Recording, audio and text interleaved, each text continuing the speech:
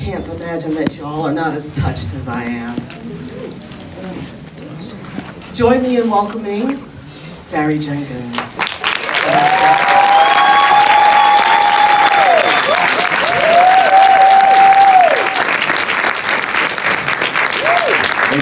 Welcome to the city of brotherly love and sisterly affection, Barry. Brotherly love and sisterly affection. Absolutely. I haven't heard that one before. Thank you, my dear. Y'all so close, bruh. like right here, right? Are you cool, bro? You alright? Alright, man. Seems intense, man. So, Barry, I have great admiration for your love, poem, your lyricism for James Baldwin. I'd like to ask you your reaction after you read this book the first time. Yeah, the first time I read it, a friend sent it to me, a friend who works in film, and she recommended that I read the book. She said, I think there's a movie in this novel and you'd be the perfect person to adapt it. This is way before Moonlight or any of that stuff. And usually when people do that, it goes in one ear and out the other. So when I read it, I was surprised and I was so grabbed by the text. You know, Mr. Baldwin had many voices that he wrote in, but two of the primary voices, one of those was obsessed with sensuality, with romance, with interpersonal relationships, and the other voice was as passionate about systemic injustice and about calling America out on the ways in which its systems disenfranchises the lives and souls of black folks. And I felt in this novel, those two voices were perfectly fused. And I thought it was quite a moving thing to take the story of America in a certain way and frame it through the prism of this couple and their families.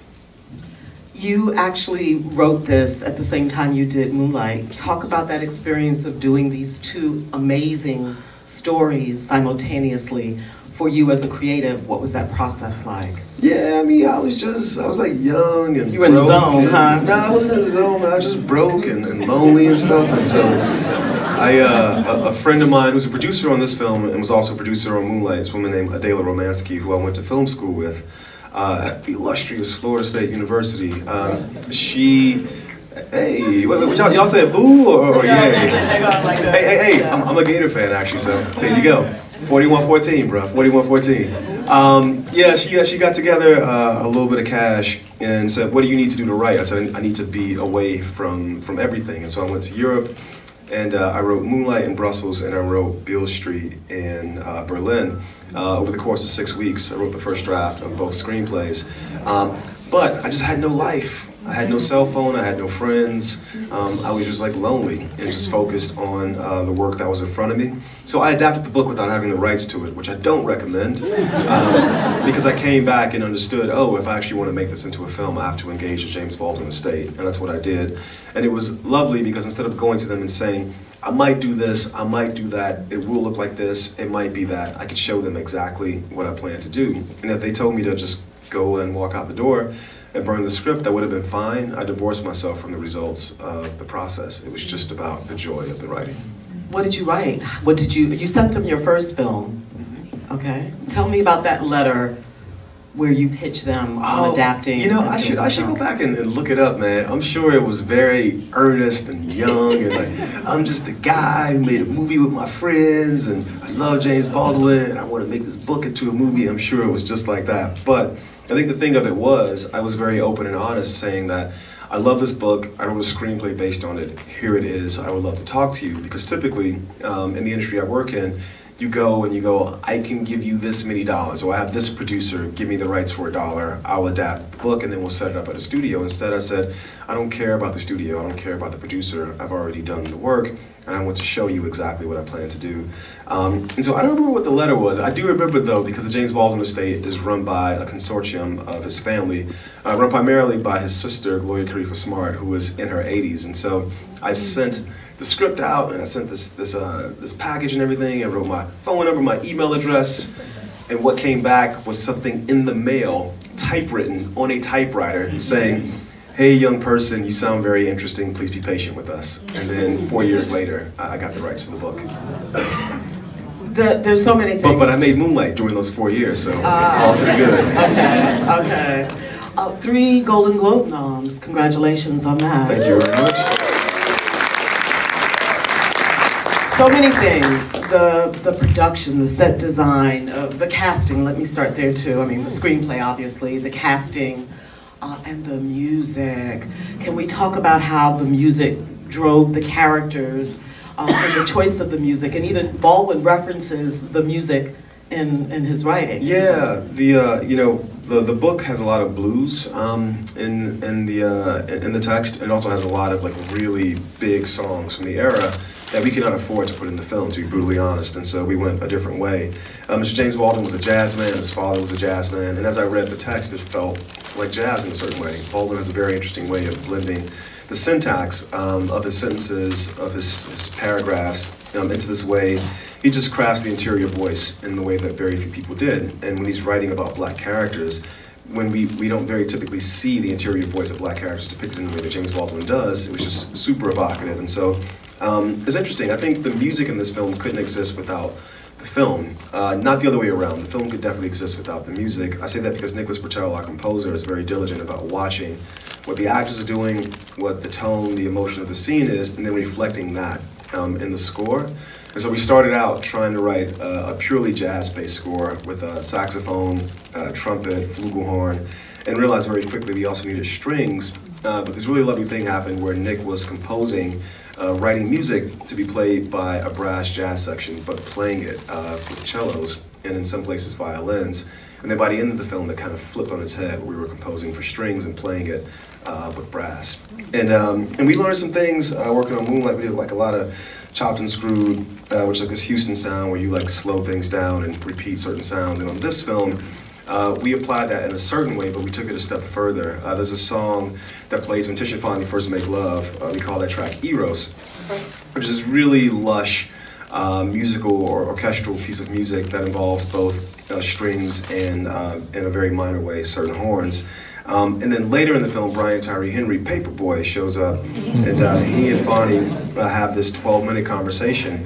And I don't know what the sound in here was like, but this rumble starts to sort of drift around the room, and Miles Davis's Blue and Green start to drift around the room. And what you're hearing is the song that played when Tish and Fonny first made love now has been corrupted, you know, by the system, by the trauma that Daniel has brought with him after coming out of the system. And so the sound that, in one sequence, is a symbol of birth and life and joy has been corrupted by these men's experience, and now it's a sound of death and despair.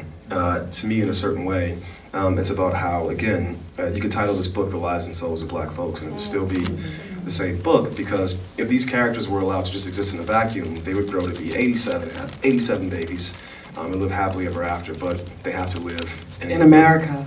Thank you for finishing that sentence. Hey, thank you for finishing that sentence. But yeah, I'm sorry. This is what Mr. Baldwin was writing about. We want to take some questions. We don't have a lot of time, so we're going to take a few questions, if you don't mind introducing yourself. And yes, I will start with the gentleman who raised his hand. Sir. Yeah, when I see a lot of period movies, a lot of them, they throw on like an old Motown song and then, you know, some good costumes, but a lot of times they seem like modern people in old clothing, and I didn't feel that with your movie. I felt like I was like there, even though you don't like put Nixon speeches and do the things that would specifically evoke the era. Did you like watch old documentary or old movies to sort of get the feel of it? And also your lead actress especially, I thought her voice, she didn't sound modern. She sounded like someone from that period. It's a good observation. The question generally was about research and where we looked for visual research on the film, and not taking things directly from the era to reference the era. You know, we wanted a certain timeless quality. Mr. Baldwin wrote this novel from roughly 1968 to 1973, and so time in it is a little bit fluid, it's a little bit loose. I think in certain ways, most of our visual research came from still photography, the work of Gordon Parks and Roy Decarava. So not necessarily documentaries, but certainly in that vein. It's why the film is presented in a 2:1 aspect ratio, which is meant to mimic more still photography, still portraiture, and not so much cinema. It's a compromise between the two. Moonlight was 2:3:5, this is 2:1.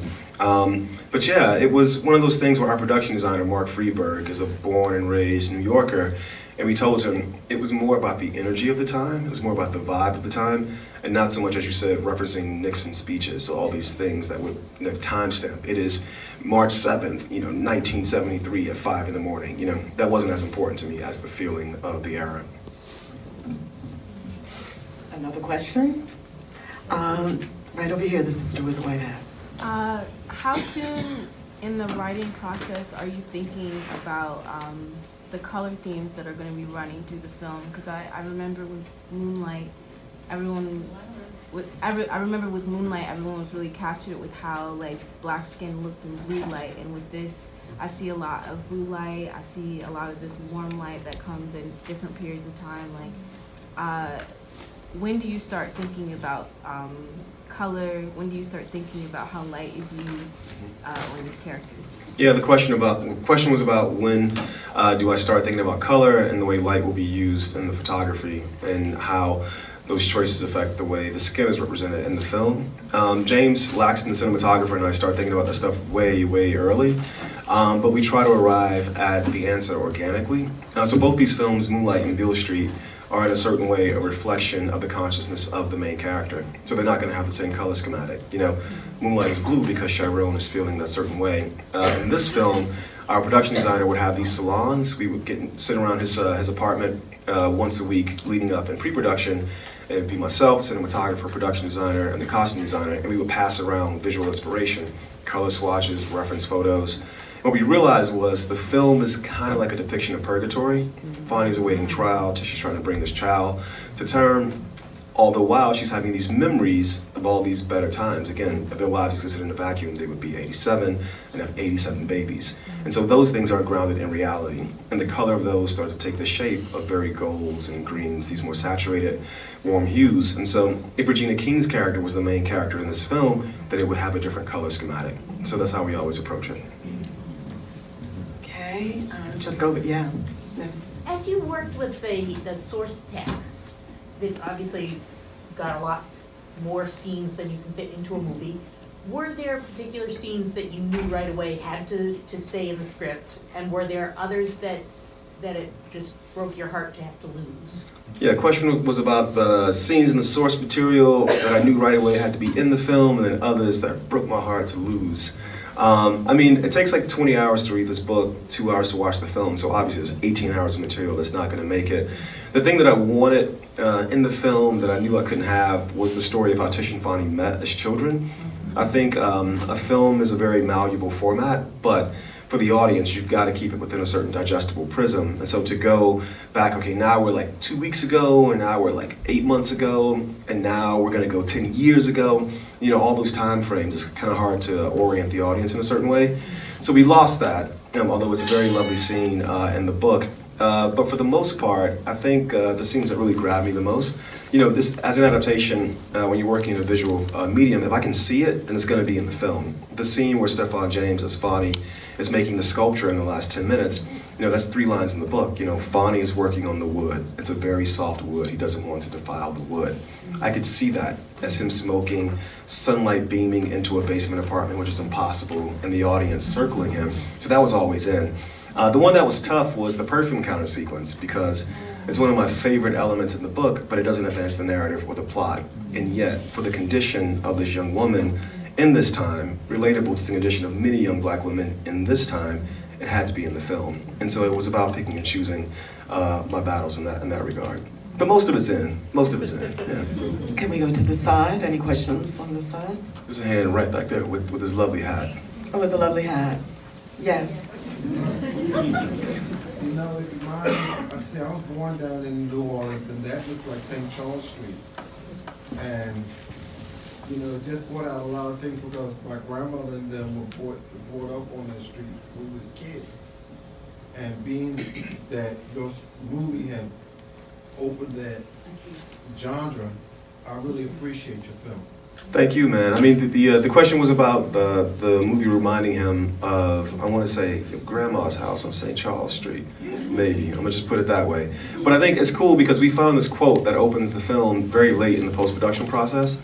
And I was always wondering why Mr. Baldwin titled the film If Beale Street Could Talk. And I think when he says, it's up to the reader to discern the meaning of the beating and the drums, and this idea there's a Beale Street in every neighborhood in America. You could title Moonlight If Beale Street Could Talk, and it would still be the same film. But I do gotta say, man, you remind me of that Master P interlude on A Seat at the Table. Where he's like, we got more money than people, oh, St. Charles Street. That's what he say, right? But I heard you talking, man, you reminded me of it. Yeah, so hey, well, I appreciate you, Ron. Right here. We have a question. Wondering, are you happy that this one got made after Moonlight, or would you? That's a very good question. The question was, am I happy that this one got made after Moonlight, or would I have preferred it to be the other way around? Interesting, because the whole point of the trip was to make this film. It wasn't about Moonlight. Moonlight was a happy accident. You know, I didn't even expect to write it. I took Moonlight, the play, with me, thinking I'll write this for like 2 days, and then once I'm up and writing, I'll stop and switch to Beale Street. That's what I really came here to do. So I always planned to make this first, but I was ignorant. I have the rights to this, so how the hell was I gonna make this first? And then making Moonlight, I never expected what happened with it to happen with it. And so, unfortunately for this film, it exists in the shadow of that film, and that shadow is quite large. Because of what happened at the end of the damn Oscars. What are you talking about, Barry? But I think all things happen for a reason. There were certain aesthetic things that we tried in Moonlight that we tried out of fear. You know, can I have people look at the camera? Can I have 3 different actors play this part? Can I this, can I that? And I think, not even with what happened with Moonlight out in the public with the awards and all those things, but watching the film itself, you know, it's my first film in 8 years. I made it with all these kids I went to film school with. All those things worked. All those intuitive things we did worked. And so making this film, I wasn't working from fear. I was like, yes, at certain points the actor's gonna look directly into the camera. And I'm gonna cast this woman, Kiki Lane, nobody's heard of, to be the lead in my film. So I think in a way, yeah, that's what I learned. But it's interesting. It's a very interesting thought exercise to see if they were reversed, you know, how the films would be received. We will never know. Okay, we have. Yes, ma'am. Yes, I'm curious about the process of the camera lingering on the faces. And, you know, it wasn't the same amount of time for each character in the various scenes, but, you know, the story is through the faces, and I'm curious about your process with that. Yeah, the question was about the direct-to-camera shots in the film, which is one of those things that we started doing on Moonlight that I was like, we're definitely going to do them on this film. You know, I think that, you know, when you read a book, it's a very active experience, you know. Literature is so interior. You read a book, somebody says something, you hear it in your head. The author describes a smell, you smell it in your head. The author goes on a 3-page rant of what the character's feeling, and you feel those things. Everything's activated. In a movie theater, it's very passive. You might take a sip, your phone goes off, somebody goes to the bathroom, you're easily distracted. And so I'm always trying to find a way to make the movie theater be like the inside of your head. So the screen is here, the speakers are all around, you guys are surrounded. Now you're inside the movie's head. And occasionally, you watch a movie, you're never looking directly at the actors. I feel like there should be moments when I take passive empathy and make it active by having you look directly into the eyes of the main characters. I don't tell the actors when we're gonna film these shots. I don't know when we're gonna do them. But at certain points, the actor and the character kind of fuse. The space between them disappears. That's why those moments very rarely have dialogue. And we always shoot them at a high frame rate in slow motion because I want you to live in those emotions. And this writer for the New York Times pointed out something to me that I had not realized when we started doing these shots. This woman, Angela Flournoy, did a profile of me in the film in New York Times. She said, when those moments happen on screen, if you are not a person of color, if you are a white person, it might be the first time you've ever looked someone of color in the eyes directly for a sustained period in this moment of kind of emotion, and you're forced to empathize with what they're feeling. But if you're a person of color, if you're a black person, and you're looking at that person, now you may be seeing your cousin, your aunt, your grandma, someone you know. There's a familiarity, and it takes passive empathy and makes it active. So that's why we do them. You know, listen to all this chop and screw music. I didn't realize it, but I think the aesthetics of DJ Screw is about slowing things down. So the emotions in hip hop, which come at you at such a high BPM, when you slow it down, you can feel all those things, even in the vocal quality of the performance. I think visually, when somebody's looking directly at you in slow motion, the same thing is happening. They're blinking slower so that eye contact is sustained. So that's why we do them. Ladies and gentlemen, Barry Jenkins. Thank you. We're grateful to you for coming out this evening for this compelling film. Thank you. And we should continue. Thank you so much. Please.